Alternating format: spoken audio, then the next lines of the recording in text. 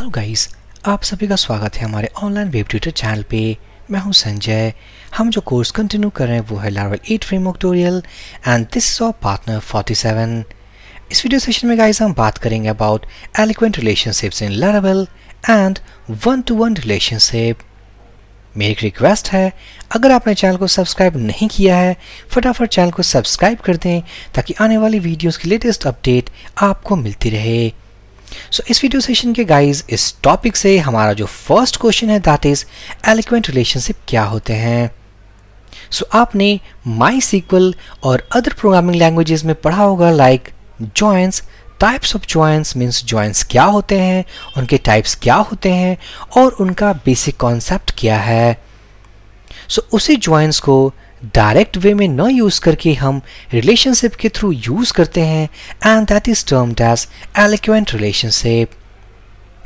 Eloquent relationship topic के अंदर हम ये देखेंगे कि अगर एक टेबल का डेटा अगर हमारे दूसरे टेबल से अटैच है या दूसरा टेबल हमारा थर्ड टेबल से अटैच है, इस एलिक्वेंट रिलेशनशिप के कॉन्सेप्ट को यूज करके हम डेटा को कैसे फैच करें। यहाँ पर हमारे एलिक्वेंट रिलेशनशिप मीन्स Laravel में हमारे पास काफ़ी सारे रिलेशनशिप्स होते हैं। अगर मैं जाऊँ ब्राउज़र पे यहाँ पर सर्च करूँ एलिक्वेंट रिलेशनशिप्स Laravel, तो आप फर्स्ट लिंक पे क्लिक करोगे that is from the official website. तो एलिक्वेंट रिलेशनशिप हमारे काफ़ी तरीके के होते हैं। अगर हमारा एक टेबल का डेटा अगर सिंगल डेटा से कनेक्टेड है विद द सेकंड टेबल, वहां पर हम कहते हैं one two one relationship. For example, अगर हमारा एक यूजर टेबल है और दूसरा हमारा एक फोन नंबर टेबल है, एक यूजर का एक फोन है, इसका मतलब एक फोन जो है वो बिलोंग्स करता है एक सिंगल यूजर को। This is a kind of one two one relationship. इसी तरीके के अगर सपोज करें हमारे पास एक टेबल यूजर्स का है, दूसरा एड्रेसेस का है, अगर एक यूजर के नाम पे काफी सारे एड्रेसेस हैं, it means a single user have multiple addresses. उस केस में कहेंगे वन टू मेनी रिलेशनशिप। आने वाली वीडियोस में भी हम इसी कॉन्सेप्ट के बारे में समझेंगे। फिलहाल रिलेशनशिप क्या होते हैं और उनको हम कैसे यूज करते हैं and what is the basic use of one two one relationship. One two one relationship को हम समझने वाले हैं। मैं जाऊंगा डेटाबेस के अंदर। इस डेटाबेस के अंदर हम देख सकते हैं हमारे पास काफ़ी सारे टेबल्स हैं। मैं दो टेबल्स को ओपन करूंगा। ये रहा हमारा स्टूडेंट्स टेबल एंड दूसरा प्रोजेक्ट्स टेबल। इस स्टूडेंट्स टेबल के अंदर हमारे पास कुछ स्टूडेंट्स की एंट्री है विद द आईडी कॉल्ड 1 2 3 4। अगर मैं जाऊँ प्रोजेक्ट्स टेबल में, यहाँ पर कुछ प्रोजेक्ट्स की एंट्री है लाइक 1 2 3 4। बस इसी टेबल में हमारे पास एक कॉलम है कॉल्ड स्टूडेंट अंडरस्कोर आईडी।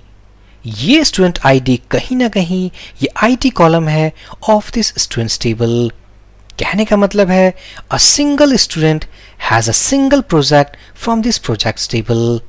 आप देख सकते हैं project 2 has been assigned to student ID 1, project 1 has been assigned to project means student ID 3। इसी तरीके से हमारे हर स्टूडेंट को हर एक सिंगल प्रोजेक्ट असाइन है। This is one two one relationship. अगर मैं जाऊं स्लाइड पे, ओपन अ न्यू स्लाइड। ये था हमारा स्टूडेंट्स टेबल और ये था हमारा प्रोजेक्ट्स टेबल। कहने का मतलब है दिस इज अ स्टूडेंट और इसको जो असाइन है दैट इज प्रोजेक्ट 3। अगर मैं जाऊं टेबल पे, स्टूडेंट आईडी 3 मीन्स विजय और जो प्रोजेक्ट असाइन है दैट इज प्रोजेक्ट 1। यहाँ पर project 1, a single student has assigned with a single project is called one two one relationship. अगर मैं इनवर्स बात करूं, प्रोजेक्ट 1 असाइन है हमारे विजय स्टूडेंट को। This project is also connected with the single student. ये है हमारा concept one two one relationship. हम रिलेशनशिप के कॉन्सेप्ट को प्रोग्रामेटिकली कैसे इंप्लीमेंट करें, इसी कॉन्सेप्ट को हम वीडियो में समझेंगे। मैं जाऊंगा एडिटर पे। सबसे पहले हमें दो मॉडल्स चाहिए। First model that is students and जो second model for this table called project.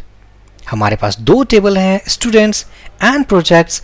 हमें दो मॉडल चाहिए, student for this table and project for this table. मैं जाऊंगा एडिटर पे, मॉडल्स फोल्डर के अंदर हम देख सकते हैं हमारे पास दोनों मॉडल्स अवेलेबल हैं, called project for projects table, student for students table.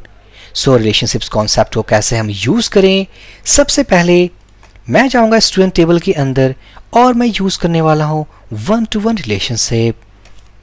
उसके लिए हम एक मेथड क्रिएट करेंगे। So public function project return this has one, और इस हैज वन के अंदर हम यूज करने वाले हैं अपने सेकंड टेबल की मॉडल क्लास को। इट मीन्स जो स्टूडेंट है वो प्रोजेक्ट टेबल के साथ कनेक्टेड है। सो हम इंपोर्ट करने वाले हैं अपने प्रोजेक्ट्स मॉडल को inside this student model. So use project. इसके बाद हम जाएंगे इस हैज वन मेथड के अंदर और इसके अंदर हम यूज करेंगे अपना project model. It's a class and that's all. इसे लिखते ही one thing we can understand that a student is connected with one-to-one relationship with this project model। और हम डेटा कैसे फैच करें, सो मैं जाऊंगा कंट्रोलर के अंदर।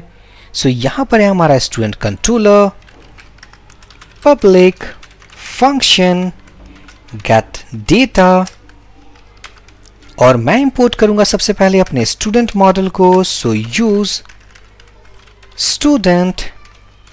अगर सारा डेटा हमें फैच करना हो, students equals to student model, और हम यूज करने वाले हैं ऑल मेथड को। So simply eco pre tag print are and students. अब मैं ओपन करूंगा अपना web.php file. So go to routes folder, web.php, और यहां पर राउट हम टाइप करने वाले हैं स्टूडेंट्स, और ये कॉल करेगा हमारे स्टूडेंट कंट्रोलर को and the method name is get data. हम इसे सेव करेंगे, डेवलपमेंट सर्वर स्टार्ट करेंगे, ऑलरेडी स्टार्टेड। मैं राउट को कॉपी करूंगा, ब्राउजर पे जाऊंगा और टाइप करूंगा स्टूडेंट्स, और हम देख सकते हैं हमारे पास वन टोटल 3 इंडेक्सेस होंगे of number of records equals to 4।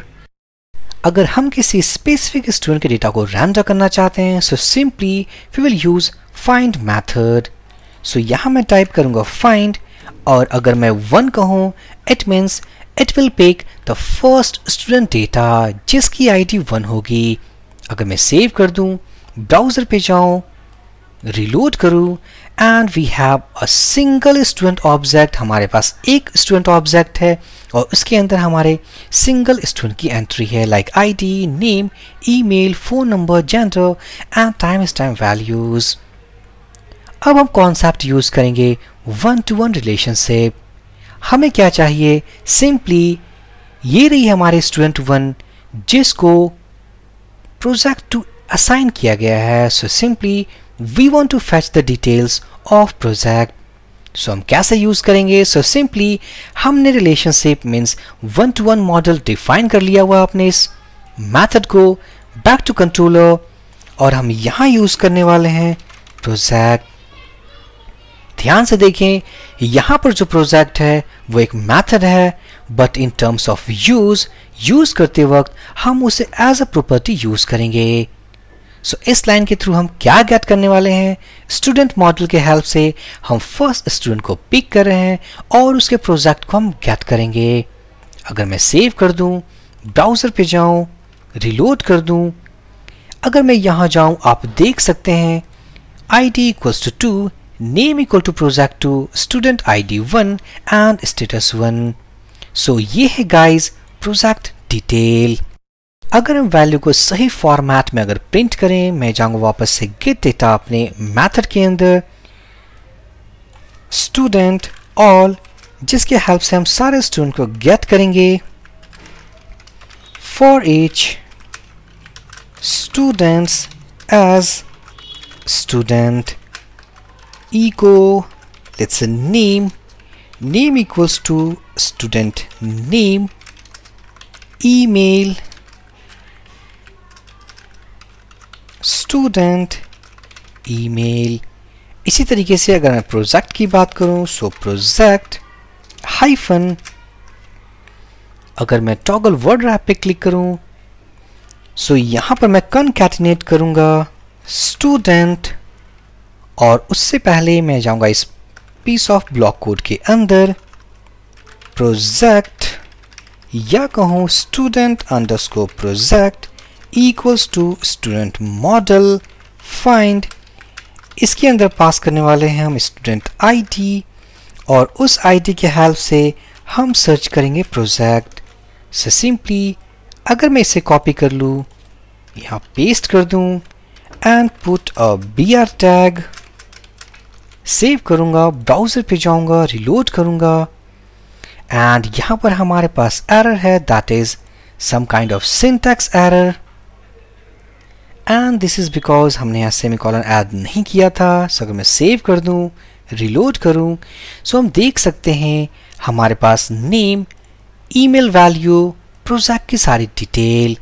सो इस प्रोजेक्ट ऑब्जेक्ट से अगर हमें नेम को फैच करना हो, सो सिंपली हम क्या करेंगे, नेम, अगर मैं सेव कर दूं, ब्राउज़र पे जाऊं, रिलोड करूं, तो हम देख सकते हैं नेम, ईमेल एंड प्रोजेक्ट।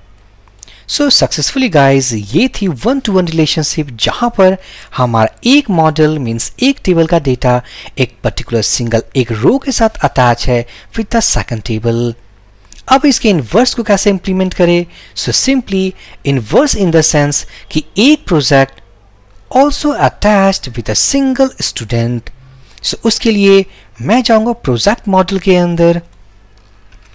इसके अंदर इस मॉडल के अंदर हम एक मेथड डिफाइन करने वाले हैं, पब्लिक फंक्शन स्टूडेंट, और स्टूडेंट के अंदर रिटर्न। सबसे पहले हम स्टूडेंट मॉडल को इंपोर्ट करेंगे, सो यूज स्टूडेंट। मेथड के अंदर जाएंगे, this belongs to student class. कहने का मतलब है a project also belongs to a student। अगर मैं जाऊँ स्टूडेंट मॉडल पे, student has one project and a single project also belongs to a student। so ये है this is 1-to-1 inverse relationship। अगर मैं जाऊँ कंट्रोलर पे, अगर मैं एक मेथड और क्रिएट करूँ, public function get data और simply get student, और यहां पर हम inverse of 1-to-1 कैसे इंप्लीमेंट करेंगे? Simply first of all we need to import our project model. So project model imported, मैं जाऊंगा इस मेथड के अंदर, इको, अगर मैं कहूं प्रोजेक्ट फाइंड 1, और यहां पर होगा हमारा स्टूडेंट। अगर मैं जाऊं ब्राउजर पे, सो बेसिकली हमने क्या क्वेरी पास किया हुआ, प्रोजेक्ट मॉडल के थ्रू हमने फर्स्ट आईडी को फैच किया है, और उसके स्टूडेंट आईडी 3 के हेल्प से हमने स्टूडेंट को रिट्राइव किया है। So simply what it will do, it will pick student ID equals to 3, और ये 3 आईडी के बेसिस पे ये थर्ड रो को रिटर्न करेगा। सो सिंपली अगर मैं प्रिंट करूं डेटा प्रिंट आर डेटा, अगर मैं प्री फॉर्मेटिंग टैग ऐड कर लूं, सेव करूं, एक राउट रजिस्टर करूंगा मैं, सो प्रोजेक्ट, और हम यूज करने वाले हैं गेट स्टूडेंट मेथड को। अगर मैं राउट कॉपी कर लूं, ब्राउजर पे जाऊं, ओपन करूं, और इस रिकॉर्ड के अंदर this is kind of student object, और यहाँ पर जो रिटर्न हो रही है दैट इज स्टूडेंट डिटेल्स। ये स्टूडेंट डिटेल्स 3 क्यों है? बिकॉज हमने आईडी 1 के बिहाफ पे हमने स्टूडेंट डिटेल को फैच किया है। इसी तरीके से अगर मैं आईडी इक्वल्स टू 4 पास करूं, अगर मैं जाऊं project student controller means project ID 4, project ID 4 के हम स्टूडेंट इंफॉर्मेशन को रिट्राइव करना चाहते हैं by the help of this property. And keep in mind ये एक प्रॉपर्टी नहीं है, क्योंकि ये हमने एक मेथड क्रिएट किया हुआ है which means a project belongs to a student. अगर मैं सेव करूं, reload करूं, and this is the student to details. So this is guys some kind of one-to-one relationship और हमने इस वीडियो के थ्रू Eloquent relationships को समझा, उनके टाइप्स के बारे में थोड़ा बहुत जाना, साथ ही साथ हमने one-to-one relationship concept को यूज करके हमने programmatically देखा and also we have completed inverse of one-to-one. So for this video session guys, thank you for watching and have a great day.